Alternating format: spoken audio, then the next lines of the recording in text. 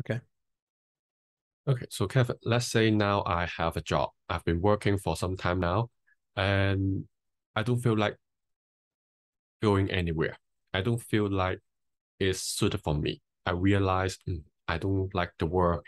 It's very challenging, and I'm ill-equipped for skills, for personality, for passion.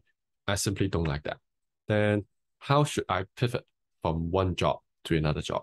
Or more specifically, if I feel like the industry is not a good fit for me. Let's say I've been studying in economics and finance for the whole 4 years of university degree, and I've been working in the bank for 1 year, let's say 1 year enough sample times. Then I just feel like banking is not for me. But I have the concern of what would be the future employer perceived of my changing from one industry to another industry. And how would I be able to change to another industry? So maybe let's start with the perception of the employer if I want to change. Yeah. So these days, I see that it's a lot more often and a lot more frequent that people change jobs in a much shorter time frame. Back in the days when I was at your age, we normally would stick at the job for at least 2 to 3 years before we think about changing. But now it's very common for me to see students change after 1 year, sometimes even shorter. Uh, and they'll change, on average, 2 or 3 jobs in 3 years' time. It's very common. Now, from an employer perspective, my question is the reason for the change. And it depends on how well you explain yourself. Either that makes sense to me, or I'm going to think that you're just an unstable employee and I don't even want to interview you, right? So uh, you don't know who is looking at the CV. You don't know how conservative or how open this person is. Some people that I know, when they look at a jumpy CV, they simply just take it out. I don't even want to bother looking at it. So there is a concern if they're too jumpy. And so before that happens, my suggestion would be, before you even think about quitting, when you ask yourself this question, why I don't like this job, my suggestion is just take a little bit more time. And don't ask this question when you are emotionally impacted by something happening at work, because making any decision when you're emotional is almost always wrong. Okay. People don't like their job for a whole host of reasons. A lot of time it's got nothing to do with the job itself. A lot of time it's got to do with the people that they work with or the way they interact with those people. Okay. Now, when I say that, it does not mean something is wrong necessarily with the people. It could be something that may not be totally ideal about themselves, that causes other people to treat them in a certain way. So you need some time to reflect, and you need some time to gain clarity about what is it I am not happy about this job, really. And it's not as easy as it sounds, because when you're in the picture, you can't see the frame. You are so deep into it, you start telling your self story with bias, and no one is keeping you honest, basically.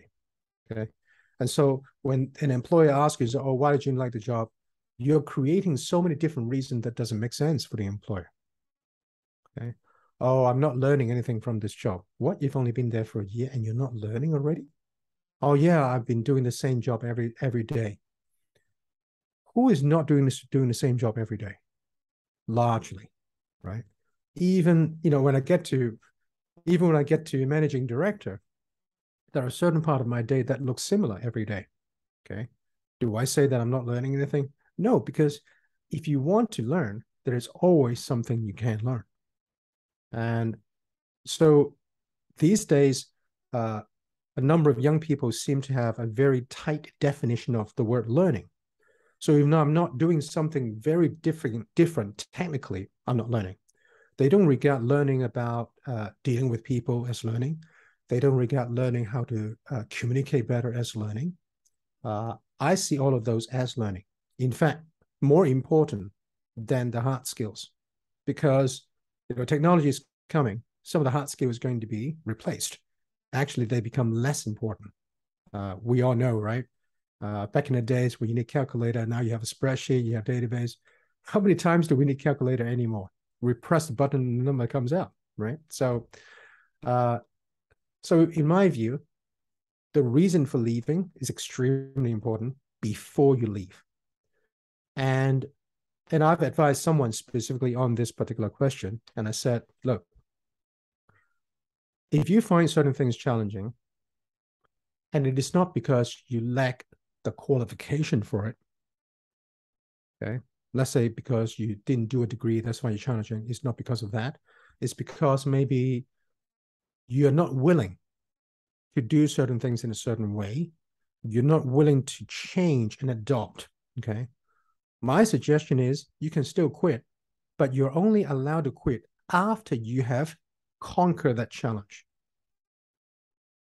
So I know someone who did that, and he didn't like his job for a whole host of reasons, okay? But none of which is really, unable to be overcome by him adopting and changing himself. And so he stuck out for another year, and finally he got a promotion, which means he overcome all of that, obviously. So from a performance perspective, he's recognized and say, hey, you're ready for the next stage. On the day he got the promotion, he quit. Just to prove to himself, I'm not quitting because I can't do it. I want to make sure I can do it. And then I can tell myself, I just don't want to do it anymore. And here's the proof. I think that is a very admirable way to answer to yourself and to keep accountable to yourself about the reason why you quit. And it's not because, oh, I've got a boss that's very difficult to work with. I've got colleagues that are, very cold and, uncaring, and therefore I'm quitting. We're always going to face with some external factors that we can't control. And if every time those factors exist, we just quit, we just always be quitting. So that would be my suggestion. You got to make sure that the reason you quit is not because you could not succumb to certain challenge, but you have overcome all the challenges, and you just say, hey, I still want to quit because I don't like this anymore. Then you can say that. And there are also challenges that are uncontrollable, right? It's outside external circumstance, just like we mentioned, AI disruption, right? Automation.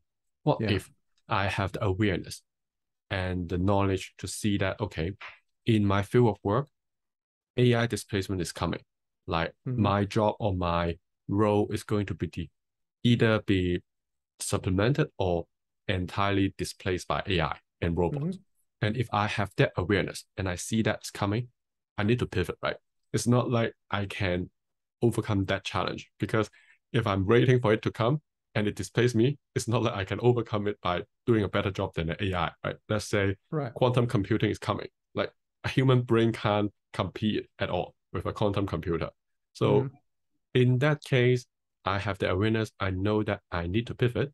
Then how should I do the pivoting, or when should I do it? Because it's not right in the face, but it's coming. So should I get prepared right now, or should I see how it goes? What would be your advice for that? I think if you have that kind of awareness, you're more likely to be the kind of people that keeps yourself update with things that are happening that is new. And it's more likely that hopefully you would have some sort of idea of where you want to pivot if you were to pivot, because you have been seeing it coming for a little while, and then it's now looming closer, and you say, okay, maybe this is time to go, right? And hopefully during that time you have thought about it, and somehow you have already starting to either get knowledgeable or get experienced into something that you want to pivot into.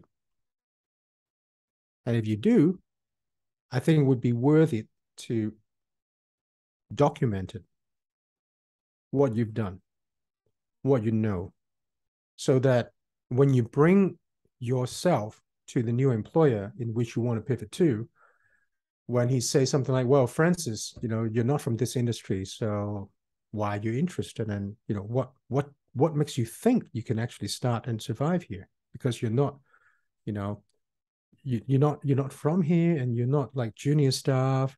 You've been working for a few years. I'm just a little uncertain as to, what can you bring into us? Now you have to have that story ready. Okay. And there are two elements. One, why do you want to pivot into this industry? So I want to hear your conviction, why you're interested, your personal conviction. Okay. And basically, I want to hear your story. Okay. And when I say you're interested, I don't want to hear, oh, Kevin, I'm interested because I studied this and I researched. No. But why do you want to study it? Why do you want to research it? What has this field means so much to you? What is the meaning of this industry to you? That's what I really want to know. Secondly, because you don't have experience, well, what else can you bring to this role? Then you got to tell me all the portable skills that you have acquired and how those portable skills fits into the functional requirement of this role that you seek that will still be relevant. And I think regardless of technology, all of the interpersonal skills that we were talking about before, like communication, problem solving, listening, time management and organization, all of those kind of skills, they would be needed in any role, in any industry, in any job, junior or senior. I just don't think can go wrong by emphasizing those parts that you're really strong at or better than the average person, and then relate that back into the job description that requires those qualities and say, well, that's why you're suitable. It sounds like a very cliche, right? If you're good enough, you're good enough. Like, obviously, you need to know how to demonstrate where you're good at and to match it with the requirement of the job or of the industry. Yeah. So, yeah. Any other lasting thoughts you have for this topic? No, I think that covered it pretty well. Thanks. Yeah. Thanks.